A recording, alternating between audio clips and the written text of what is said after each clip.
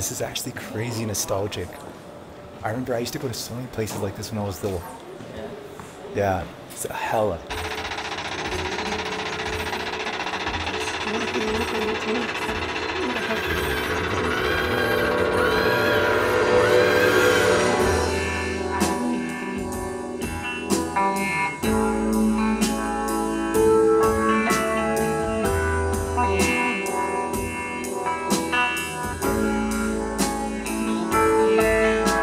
Remember this vivid memory that this thing reminded me of. This is probably the moment where I like fell in love with science.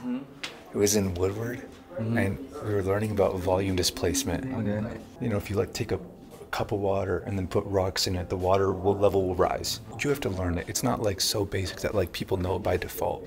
You have to observe that in the world. A baby getting into like a bathtub or whatever won't realize that the water level will rise with them in it, you know? So it's like something you actually have to learn. And we were learning it in Woodward, either kindergarten or first grade. It wasn't second grade. And the teacher was like repeatedly going like, matter takes up space. Like constantly, like that was the phrase. Trying to drill that into us. And it was the 3 states of matter. And what she did is she took a cup like of air and nothing in it, and she put it in a little bin of water, and she put it down, and there was still air inside because air gets trapped. And I like put my hand in there, and there's air in there, and I'm like, this is so weird. Because before you know how this kind of thing works, when you're still exploring, you're like, air is nothing. You know, air, there's like, you can crush the air. Yeah. Why isn't the water going in? And that was so confusing.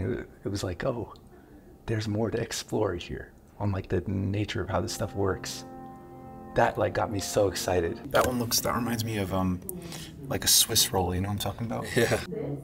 That looks like just another rock. Like this looks like nothing special at all. This, Yeah, we saw like a bunch of them today. but it's garnet. That's my like birthstone. Really? Yeah, it's just a normal rock.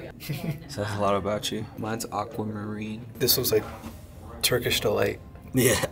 Like that one, number 11, that deep red looks crazy. Number 11. Right there. Hey, that's garnet. That 11? Dude, that's the first one that caught my eye right here. Imagine someone like robs this place. They take all the stones and they come back and they're like, wait, which one was which?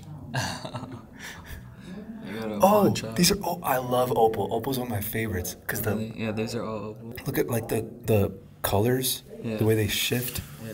especially in sunlight, it looks crazy. Yeah, it especially does. black opal. If one of these are black opal, maybe 3. Yeah, that's it. That's my favorite. 3? Black opal. Yeah, when people make Looks it crazy. make it into jewelry, and when it shines in the sunlight, the light pierces through it. These are everywhere. I have a piece of it, rock, like quartz amethyst at home, purple. Yo, this place rocks. I went to White Sands National Park in New Mexico. The sand is made out of this water erosion on gypsum.